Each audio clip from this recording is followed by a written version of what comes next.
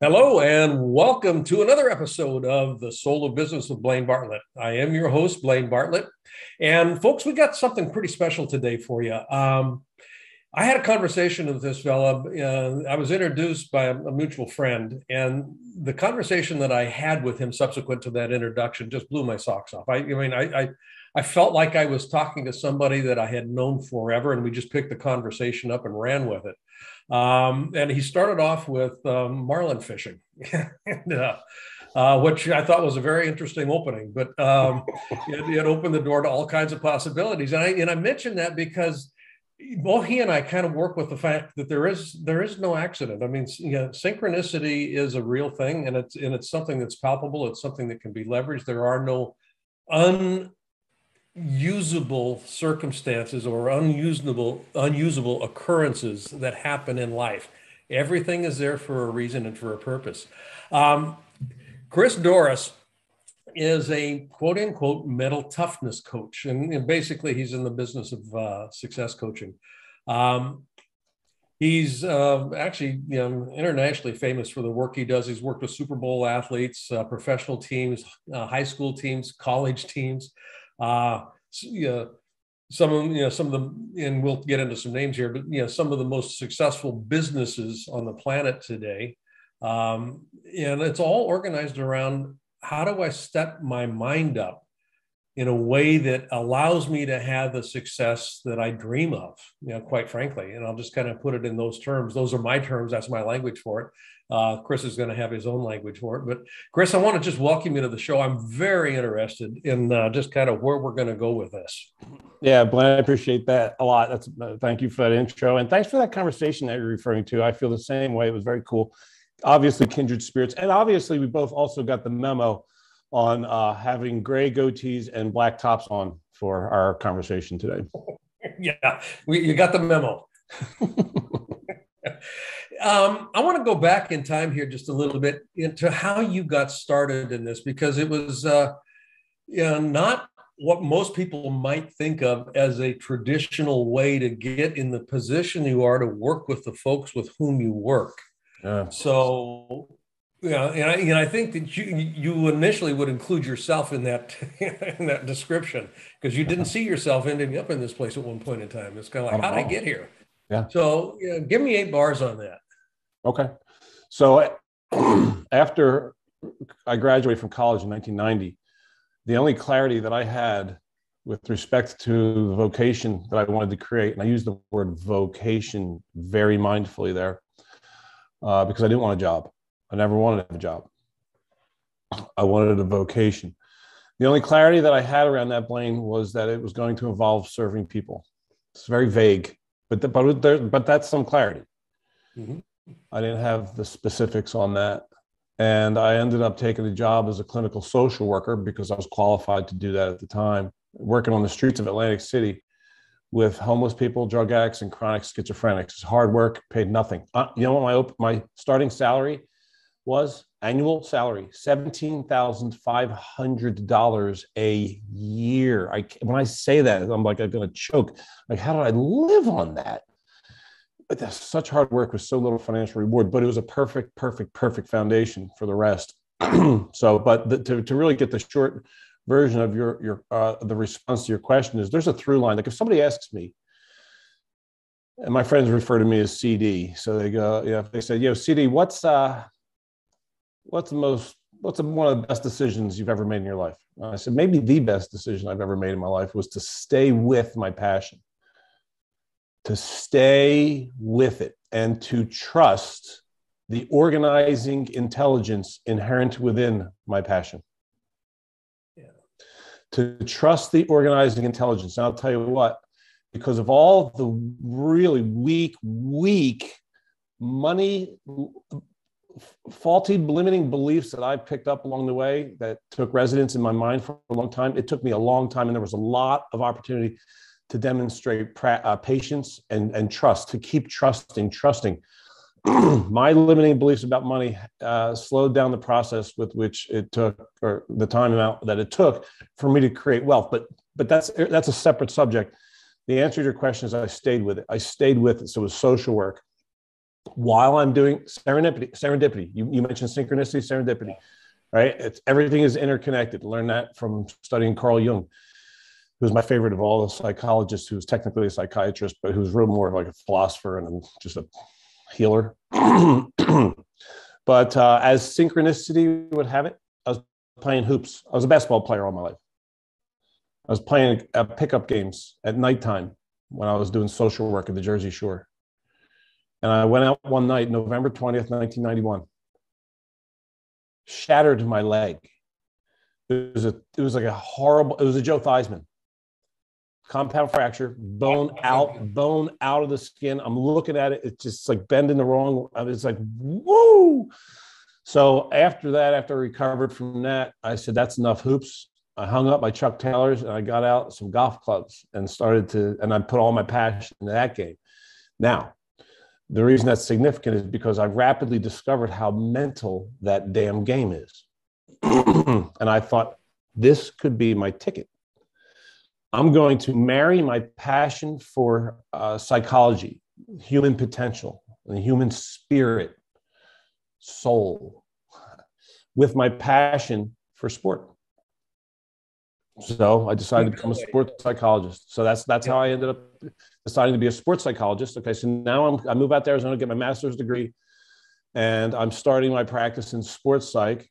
And one of the things I'm doing is I'm doing mental toughness clinics for junior golfers out here at Arizona State University. And I invite parents to come for free. That was the decision, this critical decision, by the way, that changed my life, because it was driven by the desire to bring more value to these workshops, to invite parents to attend for free if they pay for a child.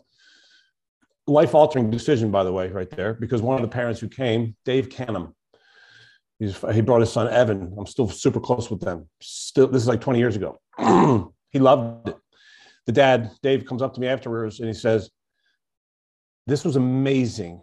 I run sales for a company out here called Insight. So I know Insight. Insight sponsors one of the football, the bowl games. He goes, yeah, well, I do sales for them. And you know what? We need you. I said, all right.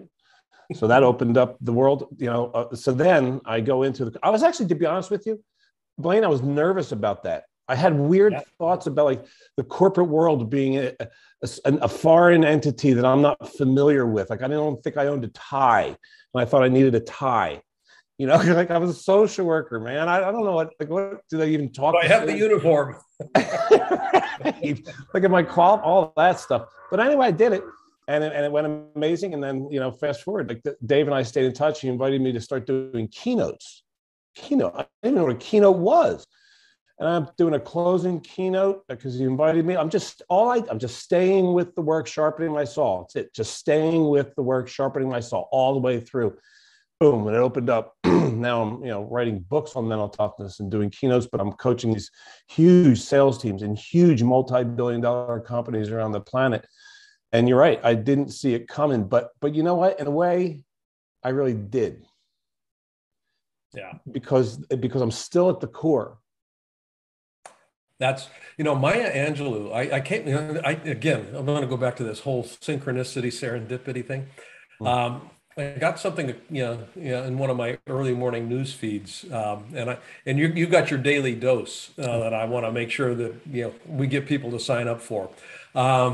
But this came across today in the Optimist Daily, which is another newsletter that I kind of work with. Maya Angelou, you can only become accomplished at something you love. Don't make money your goal. Instead, pursue the things you love doing and do them so well that people can't take their eyes off of you.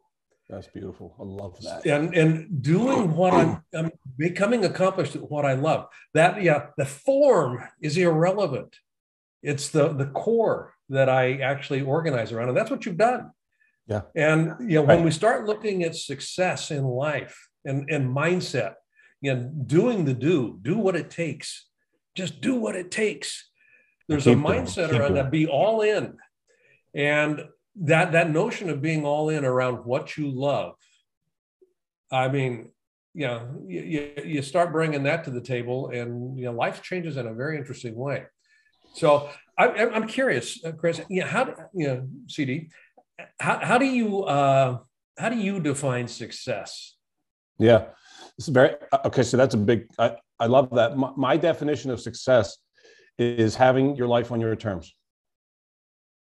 Mm-hmm. Like I keep. If anybody's got another suggestion, I'm all ears because I want to. I love that question. I love the notion of success. But I love the phenomenon of.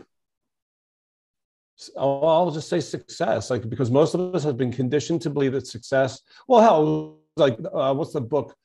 Leo Tolstoy's The Death of Ivan Ilyich. Yeah. Tolstoy's classic book, The Death of Ivan Ilyich. Ivan Ilyich is a guy who was conditioned, like most of us, to believe that success is defined by status and money. Yep. So he commits his entire life to the achievement of that. And I've coached a ton of people who've done the same thing, and then afterwards go, is that all there is? Like, well, where's the meaning?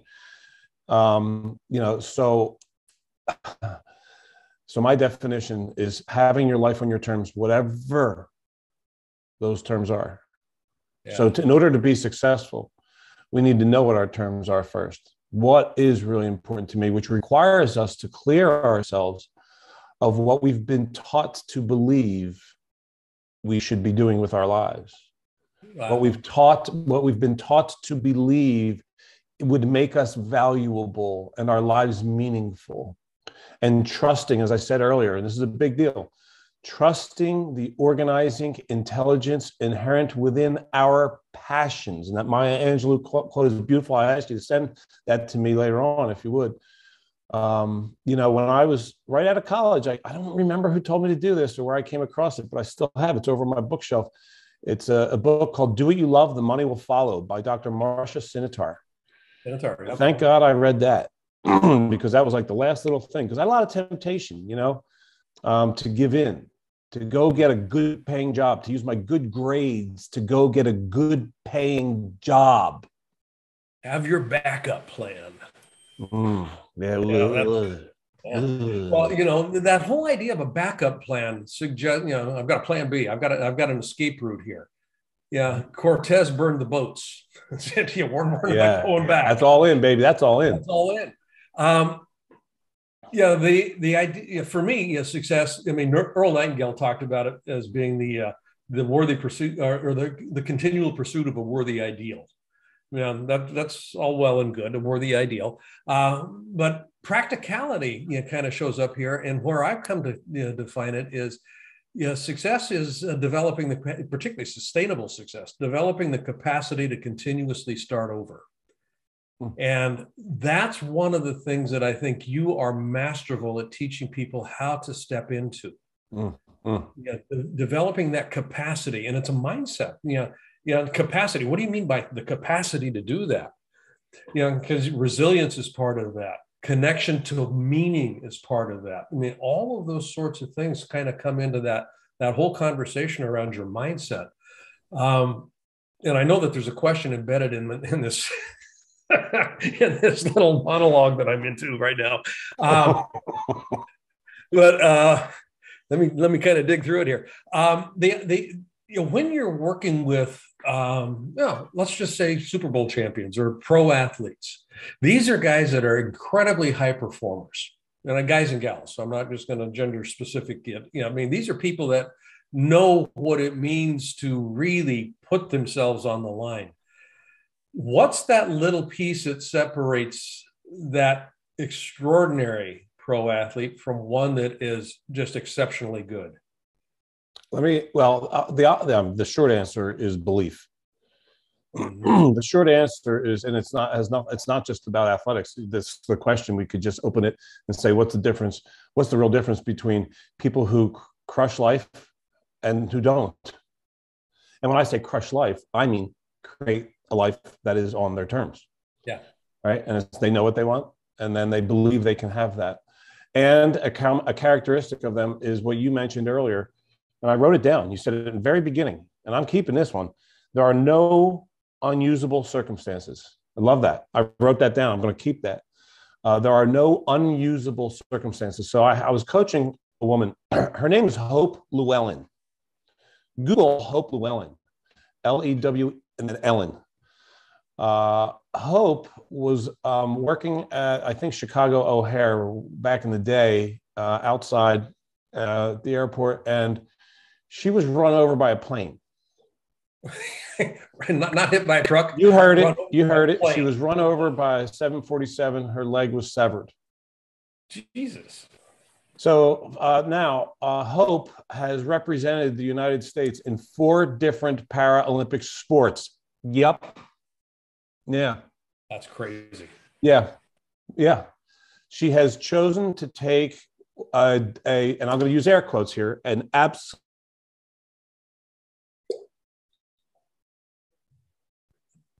tragedy to create.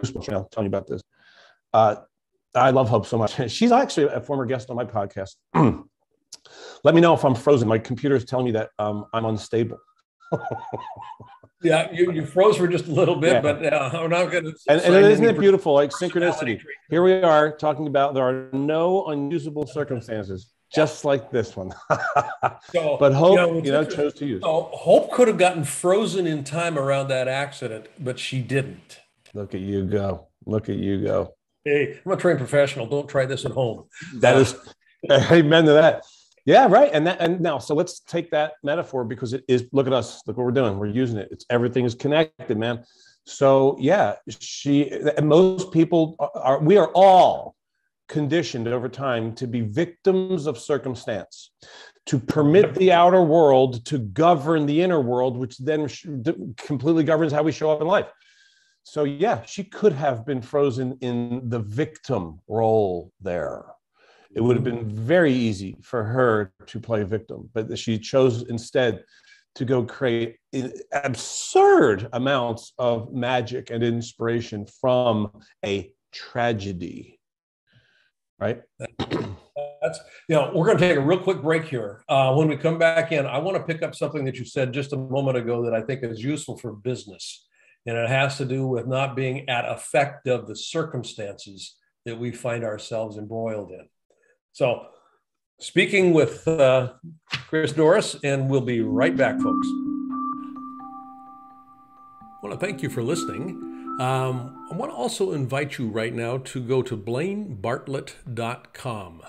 And on that site, which is my personal website, you'll see services up on the top menu. I'd like you to click on Leadership Mastermind. Now, why I want you to do that is we have structured a mastermind program that is very unusual and it is very powerful. And by going onto that site and clicking that link, you'll be taken to a landing page that is an invitation to join this mastermind. It's a 52-week-long exploration of what it takes to be a highly effective leader in today's fast-changing environment. You won't regret it. And if you've been liking what you've been listening to on these Soul of Business podcasts, how does one become a leader that can keep connection to the soul of business? That's what we look at. That's what we're about in this mastermind program. So again, go to blainebartlett.com and click on the services link. And there you'll find the link to the Leadership Mastermind program. Look forward to seeing you there. Thanks for listening to this little commercial. And now back to our show. Welcome back. And before we took a break, Chris had mentioned something about not being captured by the circumstances that surround us in life. I mean, yeah, and he was talking about Holly and having her leg severed, and the incredible things that she's done as by not being captured by the circumstances of being hit by a 747. I mean, literally, who gets hit by a 747? Yeah, I mean, I would take that to the bank. Yeah, some people will go, God, my life. Yeah, how do you? Yeah, you ask her. Yeah, what's the best thing that's ever? What's the best thing? Hope, what's the best thing that has ever happened in your world? I got run over by a 747. Yeah, I got run over by the best thing. Now, I'm sorry. Businesses. See, this whole notion of the soul of business, and you asked me a great question right before we actually went live with this, and he said, "How come there's no the in front of these? The podcast title, Soul of Business?" And I said, "Because soul is undifferentiated. I don't want to say there's only a certain piece that has the soul. So forget the soul is everywhere." And why I'm moving to this is this idea of competition has such toxicity attached to it. And I'm mentioning this very specifically in the context of business, in particular here, because businesses compete with, everybody in their market space and all that kind of stuff. Competition, as far as I can tell, is rooted in a context of scarcity. Scarcity is a consequence of being disconnected from source, what I'm calling soul. Soul is ever abundant. You cannot take a breath. Okay, well, take another breath. Oh, don't take any more breaths because there's only a limited number of breaths. No, you can't outbreathe the universe. While we're sitting here in this sphere. So when we're looking at circumstances that surround us as businesses, when we're looking at circumstances that surround us in our lives, and this is specifically in your wheelhouse here, how do you disabuse people of being captured by the circumstances and using the circumstances as a convenient out for not having the life that they want on their terms, the business that they want on their terms? Yeah, man, you just said a lot.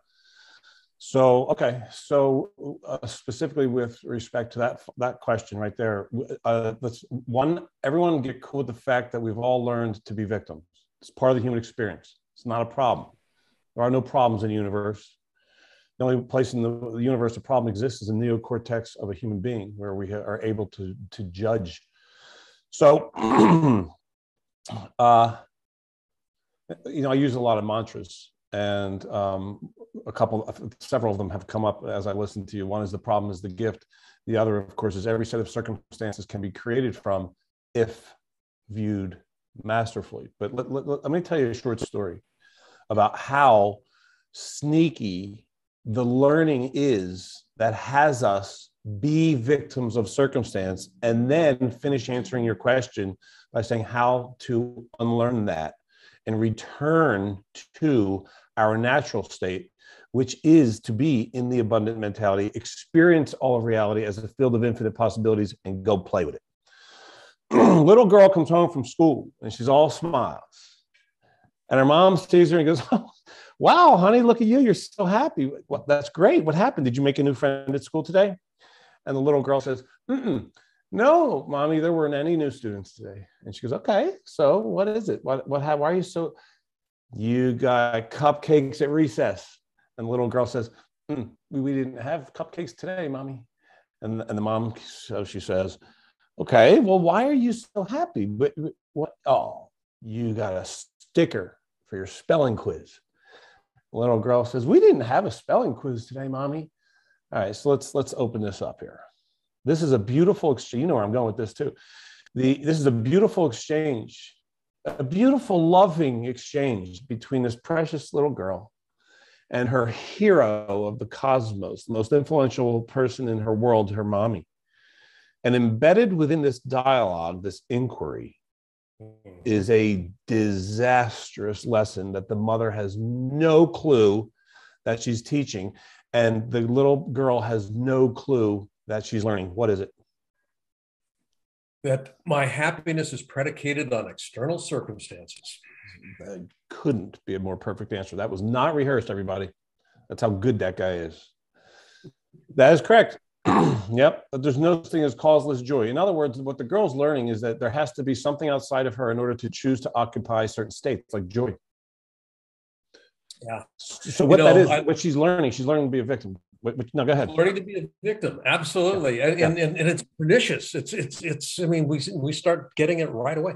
I was not too far from you. I was up in Sedona years ago, and there's a little stream that runs through the Red Rock there, and Oak Creek. It was exactly, and I was kind of sitting there with a couple of friends and saw this family come in. Little boy and little girl. They couldn't have been much more than about 4 years old or something like that. And they set up a little picnic area back from the creek itself.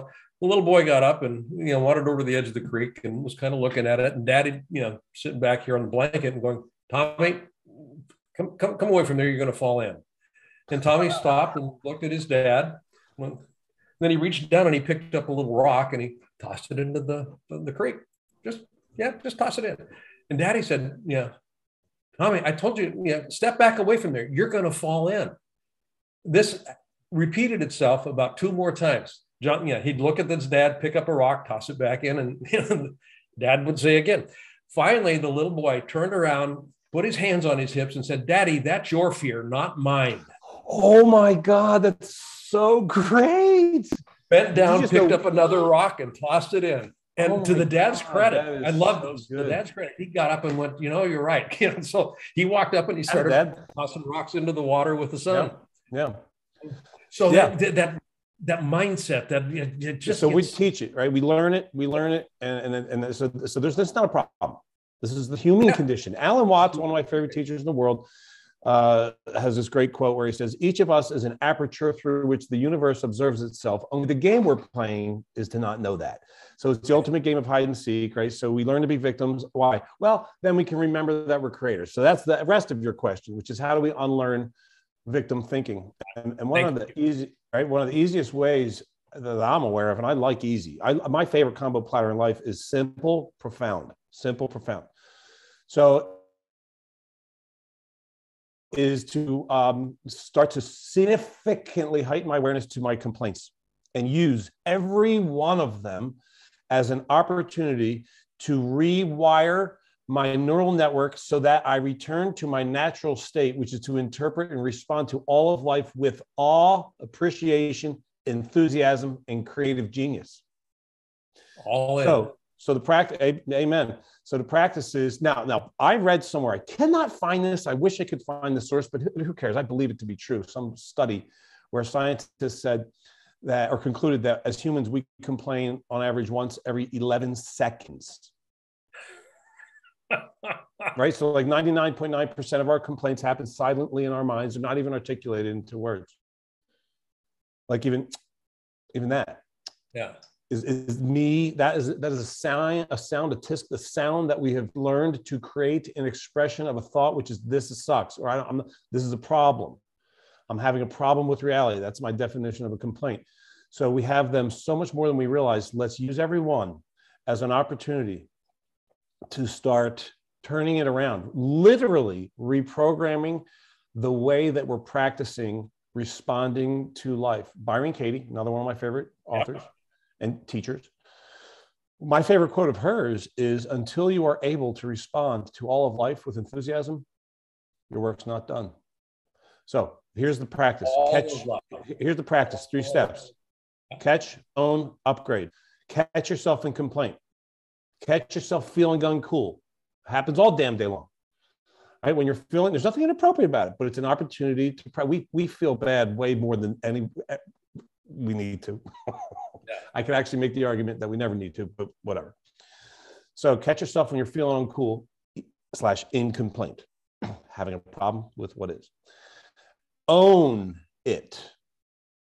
Own it. And this is how you own it. You literally, I'll just give the ownership sentence that you can use the ownership phrase because it's profound. And it is the liberating, it's the key out of the prison of your mind, of the victim thinking. I'm not feeling the way I'm feeling right now because of what's going on. I'm feeling this way because of how I'm interpreting it right now. And as Marcus Aurelius said, I possess the right to revoke that at any moment, which then leads us to the final of the 3 steps, which is upgrade the quality of your thinking in that moment. So let's just use a small example, like a popular example, rather, traffic. Traffic is something we've all learned to effortlessly complain about. What is traffic? Traffic is simply a collection of vehicles, people in cars going places, and they're congested for whatever reasons. It's just congestion. So cars going slowly at the moment because they're all really close to each other, full of people who are going places. That's what traffic is. Not a problem. That's just it, right? So, but we've all learned to look at it as like a pain in the ass. So I'm in traffic. I get on the highway over here. I go on the 101 going up to Scottsdale, and I see it's backed all the way up right here on Chandler Boulevard. I'm like, you got to be kidding me right now. Instantaneously, not on purpose, but because I've practiced it, because I have whatever I practice, I'll get great at. And I have practiced over the years having a real legitimate problem with traffic. So I'm so good at that. I'm so good at that I can get frustrated like that. I can just see it. That's how good I am at that. Like, that's mastery. But I'm mastering something that's not having me be amazing. So I catch that. Wow, I'm really frustrated. That's step one. Step two is I literally say to myself, and I want to say it out loudly, I'm not feeling frustrated because of traffic. I'm feeling frustrated because I'm thinking about the traffic like a scrub, a rookie. Come on. And then the third step is upgrade. And you know, you can do anything. Stay with the subject matter. Don't change subjects. Well, at least, you know, we're going to see a nice movie and a dinner on Friday. That's so weak. Stay with the subject. Stay with your real circumstance and create from it. And say, so you can neutralize it with a mantra. The neutralizer mantra ain't bad, just is. That's neutral. Or you could just go way higher than that, which I recommend, which is the problem is the gift. And then go, how? Well, actually, this is a great opportunity for me to enjoy Dan Patrick, listen to some sports. Or how about gratitude? Thank you to me for having created a life that has me own a car. When's the last time I thought about that? Yay to me for that. That's amazing. Like, I have a car. Right. And thank you to all the people that built this car. And thank you for all the people that toiled so hard to build these roads, and just go up to gratitude. And there you go. That's a rep. I have profoundly altered my state, and I have practiced reprogramming the way I respond to reality.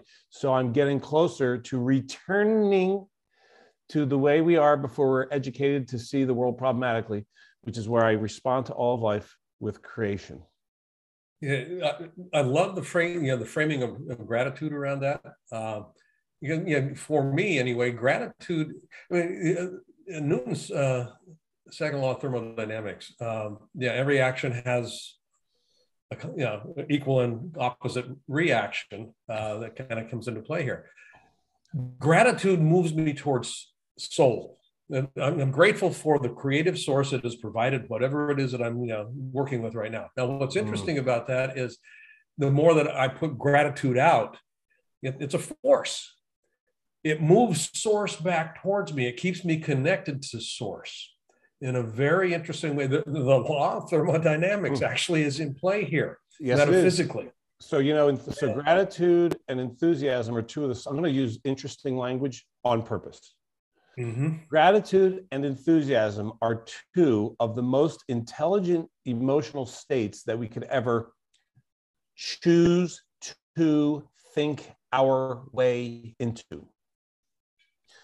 The word, we've already talked about gratitude, it activates all forms of intelligence, right? And it's so consistent with all human peak performance. The better we feel, the better we are, but only at everything and only always. So it's smart, it's nice, and it has to be amazing.